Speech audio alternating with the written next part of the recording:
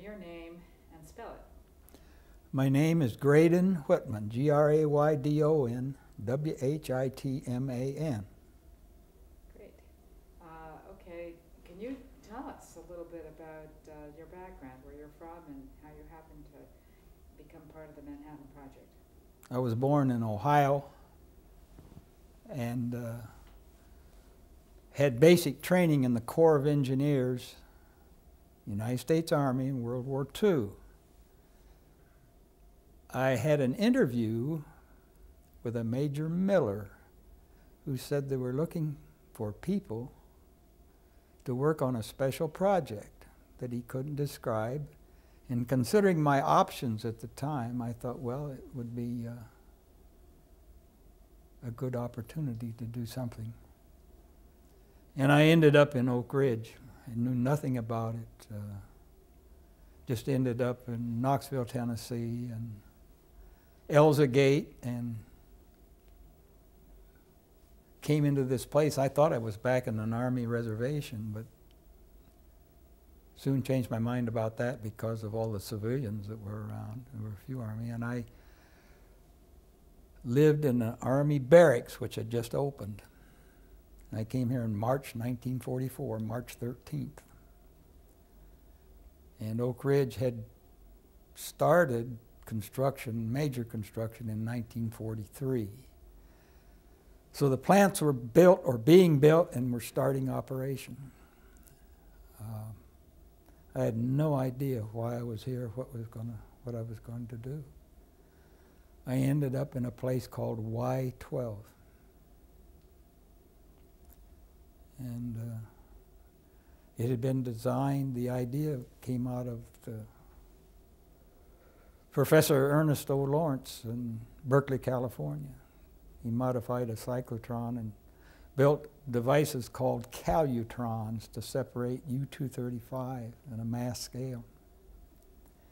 And I was in the middle of all that, suddenly. My background was in mechanical engineering, and I had had training in the combat engineers, so I'd been in the Army for a year when I came here.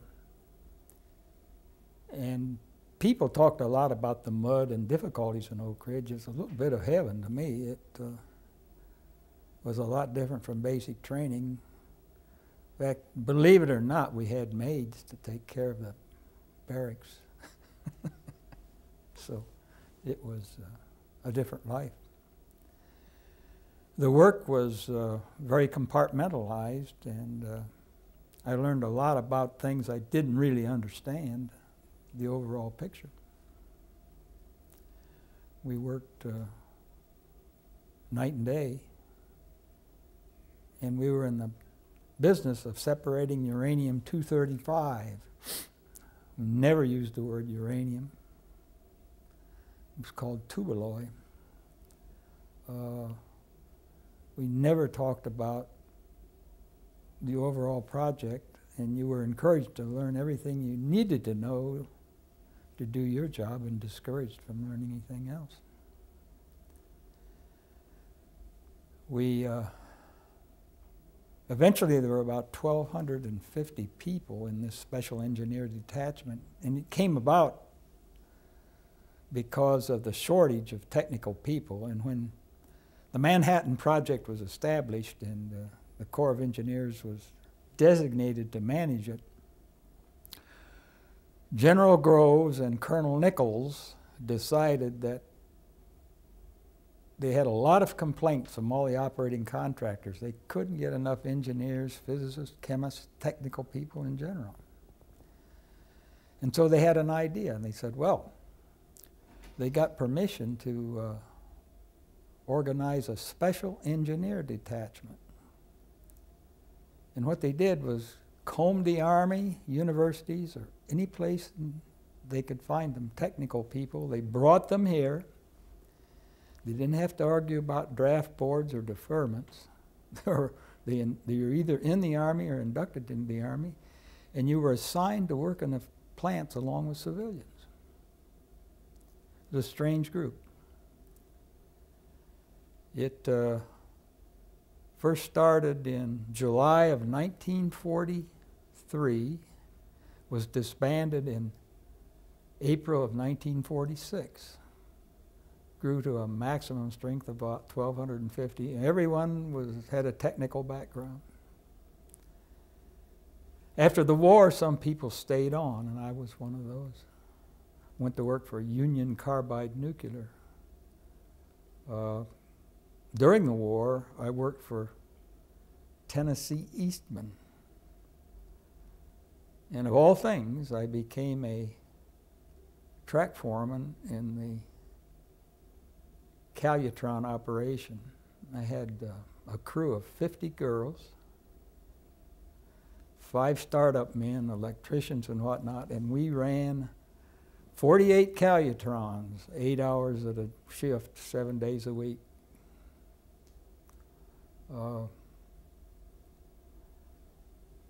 Didn't know exactly what we were doing in the sense of what the final product would be used for, but gradually learned about it from one reason or another. And before the war was over, we knew what we were working on, or I did, but I didn't have any idea how it would be used, except that in March, April of 1945, we were brought together, and it was a colonel said, you know, we're going to see the fruition of all this work, and we want you to increase the output, and we're going to decrease the quality. We're going to go like mad. And in August of 1945, they dropped the bomb, and that was material that came out of Y-12. 81 kilograms total. 22,500 people working night and day produced a little bit of material, which was extremely potent. The work time was the most important thing. It seemed to take up most all of our time, but this area was very interesting. It had the mountains. A lot of interesting places to visit when we got time off. I got a weekend off about every month. The rest of the time we worked. And so my first visit was to the Smoky Mountains. I went to, stayed all night in Mount LeConte. Hitchhiked up there. Well, we got on a bus, and then I hitchhiked up to the mountains and walked up Alum Cave Trail. First visit to this part of the world, and it was very interesting. Tennessee Valley was here, and they were building dams. That's one of the reasons Oak Ridge is located here, is because of Norris Dam and the electricity that was available. Oak Ridge used 1/7 of the electricity generated in the United States when it was going full tilt, which is a lot. Aside from that, they built the world's largest steam generating plant in Oak Ridge, the gaseous diffusion plant. When I worked here, I just knew the existence of the other plants, had no idea what they were doing. Never visited them. The Oak Ridge National Laboratory was called X10, and all I knew that it existed from the signs that were around. There was a bus system in Oak Ridge where you could go any place, any time. All you had to do is get out and get on the bus. You could visit other places in Oak Ridge, or you could go to the central bus terminal and go to one of the plants if you had the proper badging, or you could go off-site if you had a pass, if I had a pass, and visit other towns. There were no sidewalks in Oak Ridge, and there were no paved roads. It was, this time of year, it'd be very dusty. In the winter time, it was very muddy, and it's no exaggeration, it was muddy. Rained quite a bit. Norris Dam was impounded in 1936, and it was a year of the floods, and they stored up a lot of water and prevented floods in Chattanooga. In the first year I was here, in 1944, was very wet. And so the Tennessee Valley Authority, an additional providing electricity, and that's one of the reasons Oak Ridge is here. It also provided flood control, which was very important. Norris Dam was the first dam impounded in the Tennessee Valley Authority. Oak Ridge was located because it was the site, most people don't know, was selected by the Tennessee Valley. It was recommended to the Corps of Engineers by the Tennessee Valley Authority. And this was one site that they considered. So when Groves, that was his first act, when he was put in charge of the Manhattan Project, he came to this area and agreed that this was a good site and approved its acquisition. Groves had been in charge of building the Pentagon and had an illustrious career in construction. He knew all of the builders, the manufacturers. He had a lot of contacts in universities. So it was an ideal selection. He replaced a Colonel Marshall, and he took over, and his headquarters was here. His office was in Washington. But a Colonel Nichols was his deputy and managed a lot of the activities of the Manhattan Project. Groves selected the name for the Manhattan Project because it was in the Manhattan office in New York City, which was the custom in the Corps to name projects after the home office. He thought Manhattan was an innocuous name for such a complex project, and it turned out, I guess, to be a good choice. That's how it got its name. It had, he did not want the job. He wanted to go to the Pacific and get in the war because he felt that it would lead to more promotions. He was a colonel, a full colonel, when he was selected to take over the Manhattan Project, and he requested that he be promoted to general so he would have more weight dealing with the contractors and whatnot, and he was immediately promoted. I saw him several times. I never met him. He wouldn't. When I worked, I wore a uniform that was part of the plant where I worked. Everyone wore a uniform. Everyone, practically everyone. And most people didn't know you were in the Army. Y-12 had 22,500 people in it, so you were just one person in a lot. There were 4 military organizations in Oak Ridge. There was the Manhattan Engineer District, who ran the place. There was the military police, who policed the place, directed traffic and ran the gates and arrested the drunks. There was a special engineer detachment, who was about 1,250 people concerned with technical operations and were assigned to the plants. And then there was the Counterintelligence Corps, which was about 350 people who were General Groves' spies, and they were spread throughout the facilities and had jobs in each of the important and sensitive areas in each plant. I worked with one for 2 years and never knew he was in the Counterintelligence Corps. In fact, I met him recently. I work at the Visitor Center, just by accident. He said, well, yeah, we used to be paid by the company, and I used to go in and bitch about my wages, but he had to turn his check back in. He could never cash it. He was paid by the Army. Never wore a uniform. So it was an interesting operation, to say the least. You were admonished night and day about classification and not talk about the work. I learned about what we were doing kind of by accident. I overheard some doctors, MDs, talking about heavy metal poisoning and its effect on the kidneys.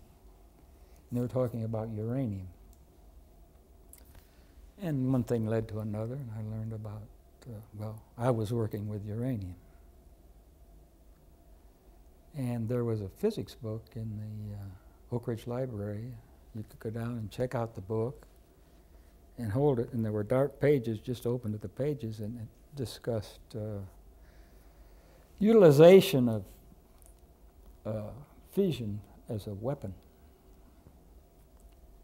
That a kilogram of uranium-235 would be the equivalent to detonating 20,000 tons of TNT, which is kind of an overwhelming thing.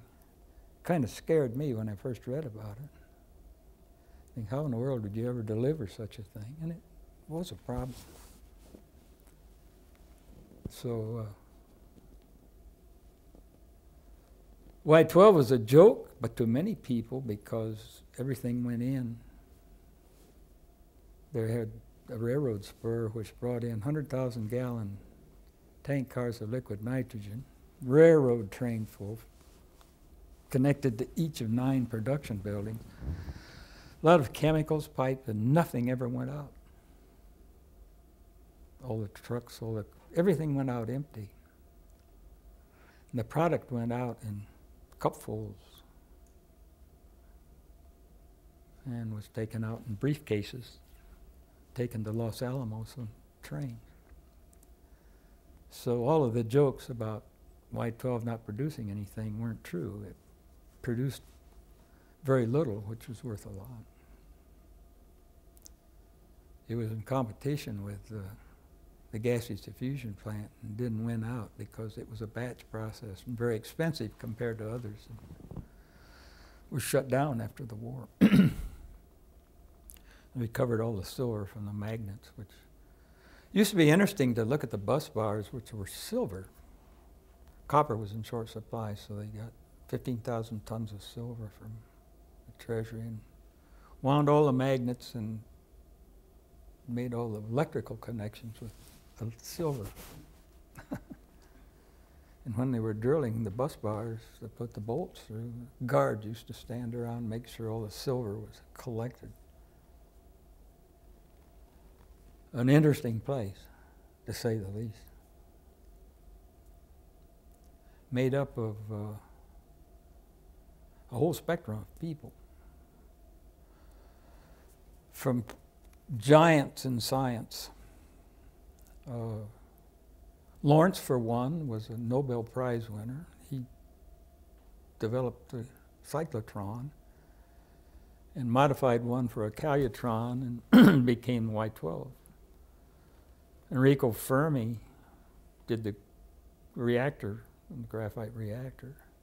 And people in Columbia University developed the gaseous diffusion process. So everything in Oak Ridge, believe it or not, came out of a university laboratory. It was a scale up of enormous proportions. Nothing like that had ever been done before, and it all worked, which is even more remarkable. And General Groves once said that if this thing didn't work, they'd put him so far back in Leavenworth they'd have to pipe sunlight into him because he'd be such a goat. He used to come down here quite often.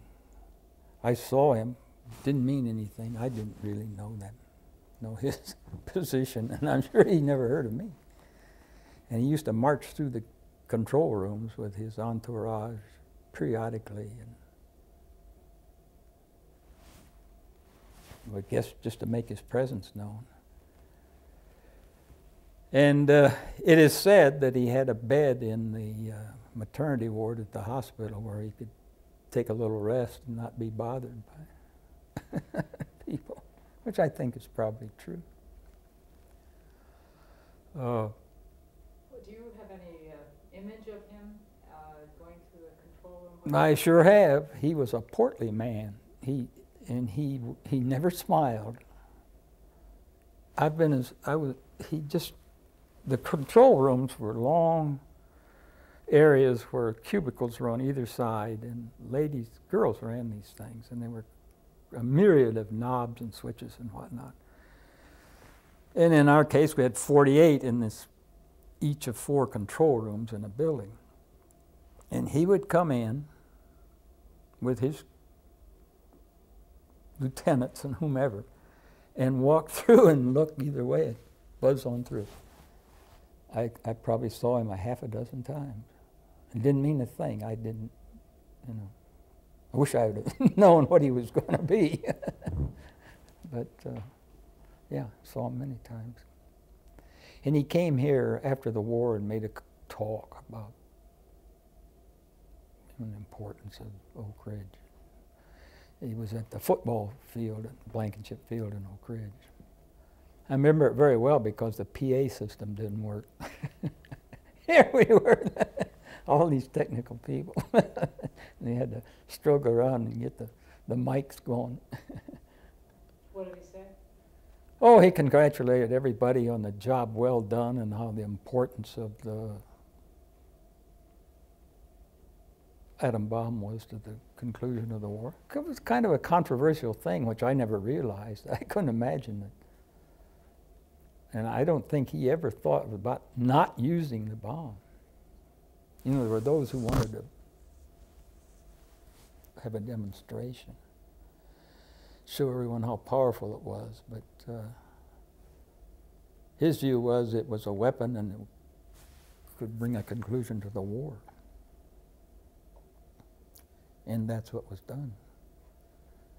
His Air Force met here. The 509th Composite Group was in Wendover, Utah. That's where they trained. They had 17 B-29s, and they were modified to carry the atom bomb. And it was General Grove's Air Force.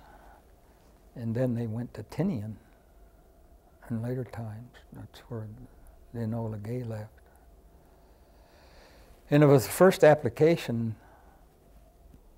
B-29 was, a lot of pilots were worried about it because they had a lot of engine fires. And it was very interesting when they were here that Colonel Tibbets got a couple of gals from the WASPs, lady pilots, got them qualified to fly B-29s and brought them out the Wendover and flew the planes around, and the guys said, well, if these gals can fly these things, we surely can. We'll quit worrying about them. They had a lot of crashes with B-29s because of engine fires. And they had big, powerful, reciprocating engines in them. But they developed into be one of the most effective bombers of World War II. Like all new things that had growing pains. I can tell you a story about all this B-29 business. The Dutch Van Kirk was the navigator on the Enola Gay. Tibbets was the commander. The B-29s trained at Wendover, and one of the crews, they would fly to different places. When I was here, we used to have classification lectures every 5 minutes, I think. And then I said one time, I said, well, what would happen to me if I started blabbing? And they said, well, you'd probably be sent to the Aleutians. That impressed me no end, because when I was in basic training, my first lieutenant had come from the Aleutians. And he said, you don't want to go there. It's cold, it's rocky, it's foggy, and the Japs are coming in. Just stay out of the Aleutians. Well, that impressed me no end. Well, Dutch Van Kirk gave a talk about his experiences in the 509th, and someone asked him about classifications. He said it was very tight. He said, we had a crew, they had flown out to the crew chief's hometown. I don't know where it was, pretty large, I assume. He took his parents out to see the plane. The B-29 was a classified plane when it was modified for the A-bomb. The bomb bay was stripped, all armament was taken out. Anyhow, the next day he was gone. And they said, well, what happened to so-and-so? And he said, well, he got transferred to the Aleutians this morning. He broke, he talked too much. So it was true. And people did disappear from time to time, I guess.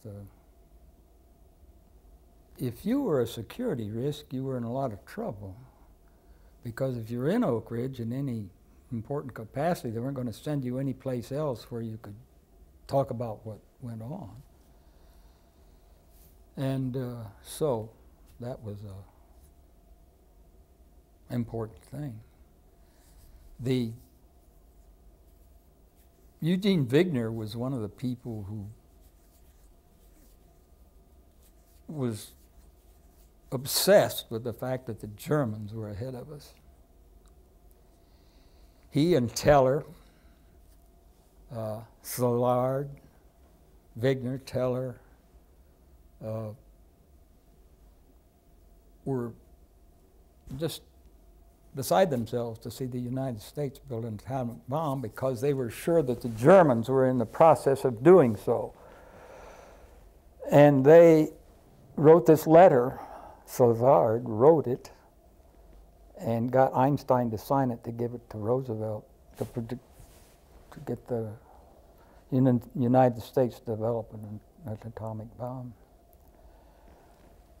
I knew Eugene Wigner and worked with him.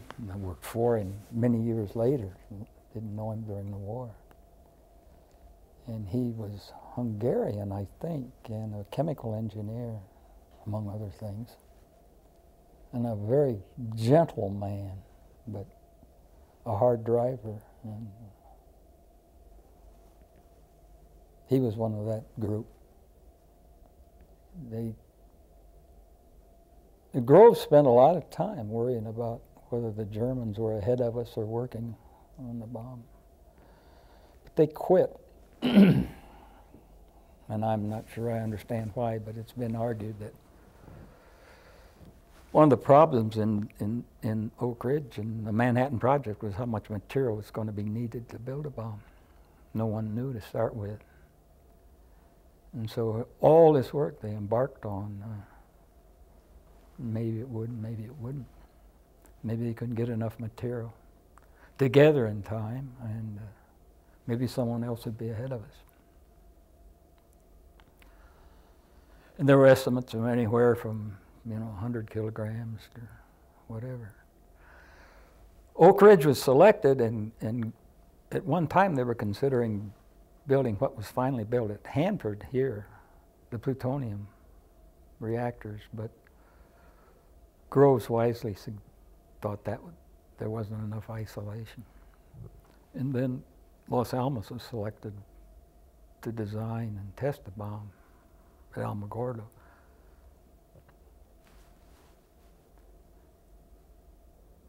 What about,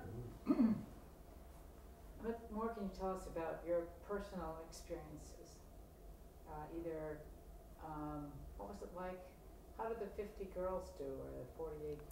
I had a 4-lady. We never interacted with the girls directly, only indirectly. And the 4-lady, it's kind of interesting, isn't it? We talked with them and said hello, and we could work on a special problem, but most of the time the 4-lady directed the girls. We were responsible for the operation of the cubicles, the output. They only ran about 30 days, and you had to take them out and rebuild them, recharge them, and get them started. So you had startup people and people who tested all of the equipment. And relationship with the girls was kind of standoffish.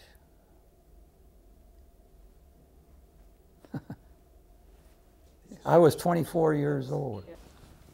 Well, when I came to Oak Ridge, I had been in the Army for a year, and the Army is, of course, regimented. We got here in the forenoon, just before noon. We went to the barracks, and they weren't ready for us. They'd just opened the thing, and there was only a captain and a first lieutenant for all of us. pretty much on their own. And they said, well, you can have the afternoon off. You can do whatever you want to do. You can't leave the area, and report in tomorrow morning. So the next morning I got up and we fiddled around and found out that we were going to have maids to take care of the barracks. And we had a mess hall that was, you could eat at any of several cafeterias. But had no idea what in the world was going on. And you could go out and just get on a bus and go anywhere in Oak Ridge. The barracks that we lived in were just on the turnpike. And so we got on a bus and rode around the town. It was enormous, just overwhelmed by the size of the place. And they were building everywhere, houses, buildings, all GI architecture. The houses were different, they were prefabbed.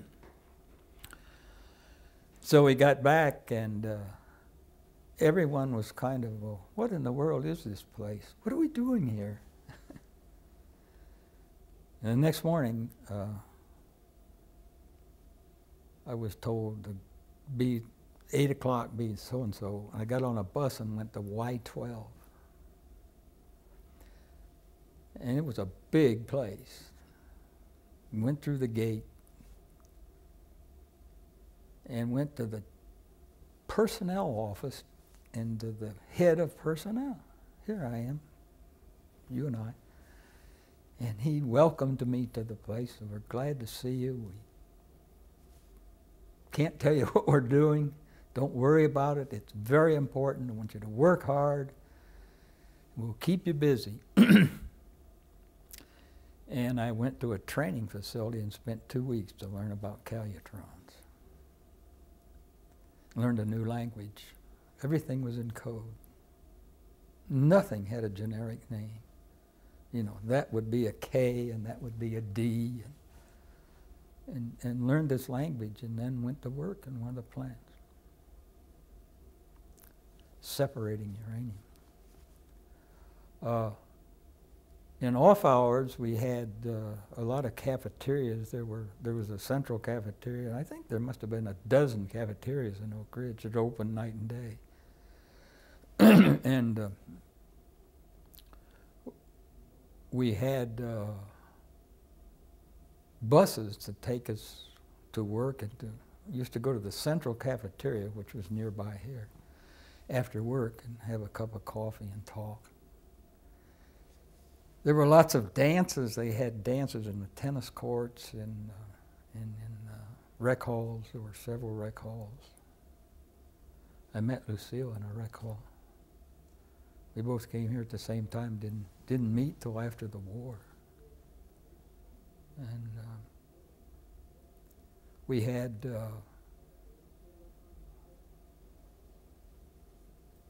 as I said, maids took care of the barracks, if you can imagine that. You haven't been in a military setting probably. And the primary purpose was to work in the facilities and to do whatever you could do to get things going. And there was a whole spectrum of people. And you were admonished not to talk about your work, not to discuss it off the job, at the pain of death, I think. And on the other hand, you were encouraged to do everything you could to do the job you were assigned to do. And there used to be these signs all over about classifications. Don't talk, and what you do here, and what you say here, when you leave here, let it stay here, and that sort of thing. So it just became a way of life. Everybody wore a badge, and when you went into the plant, you exchanged one badge for another, and the badge that you got had all kinds of letters and numbers on it, and it would identify what you could, where you could go, and who you could talk to, and what you knew. So it was just a way of life.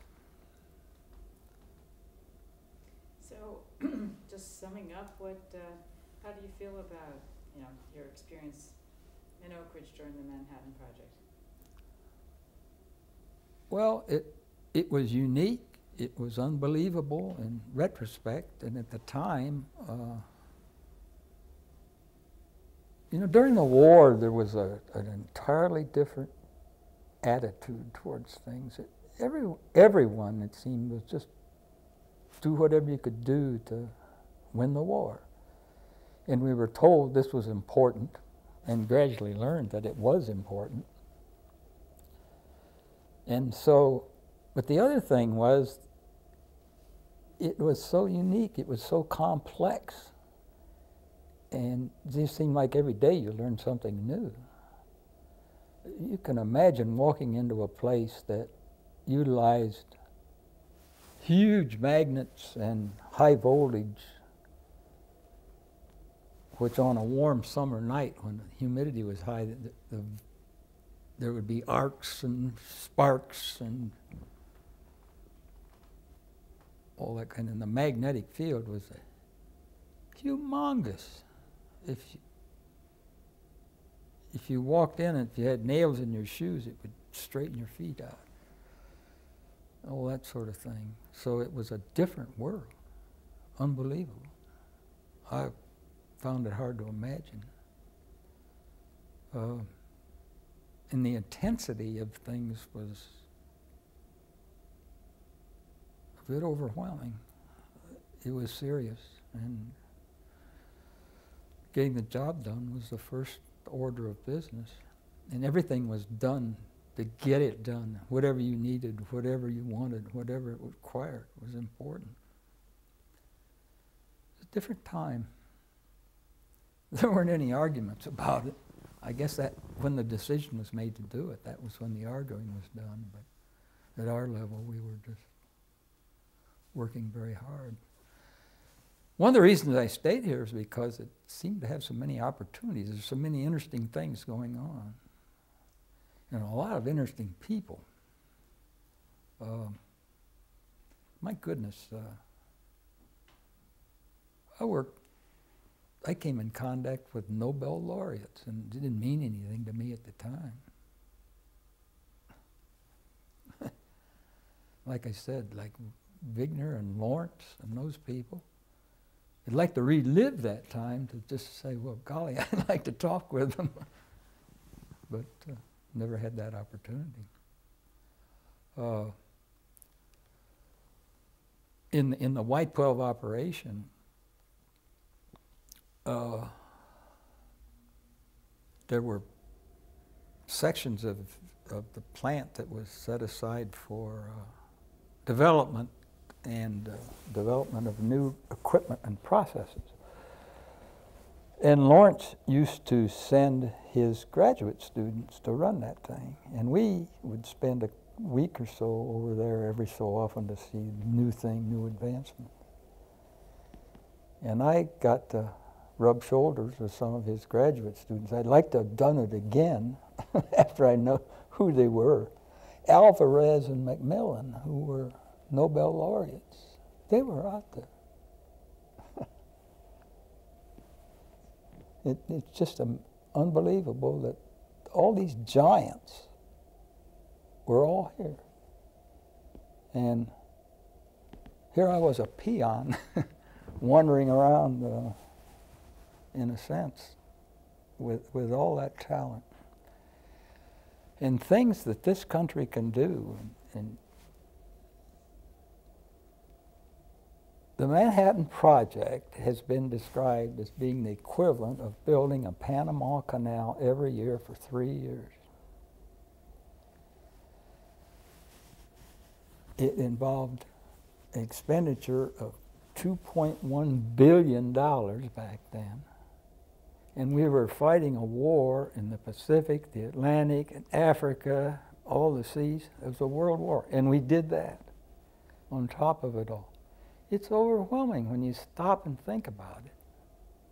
The probability of doing that successfully is just overwhelming.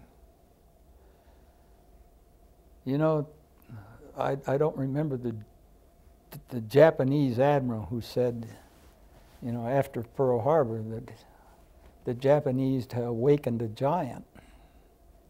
Well, he was right. This country has tremendous capability. Just to have been a part of that is, I've always been proud of it, always will be. A small part, but it was kind of exciting in many ways to do things that had never been done before, even though we didn't know exactly what we were doing at the time, and finally did a little bit. You know, everything becomes routine after a while, but doing some of these things the first time is kind of exciting. I got to work on nuclear reactor projects after the war, and I found that very interesting. It was another new thing. And Oak Ridge is always full of exciting people and ideas, and all an outgrowth of the Manhattan Project. Oak Ridge had 3 facilities, and always, as you know, the government had operating contractors, and so there were DuPont, Union Carbide, Eastman, whomever was in here running the place, and made lots of contacts with people that would come in and work on special projects and whatnot. Metallurgy, materials, electronics, whatever. It's been a lifetime as a result of the start of the Manhattan Project. I don't ever remember using the word Manhattan Project at the time. I guess it was. I just never thought about it.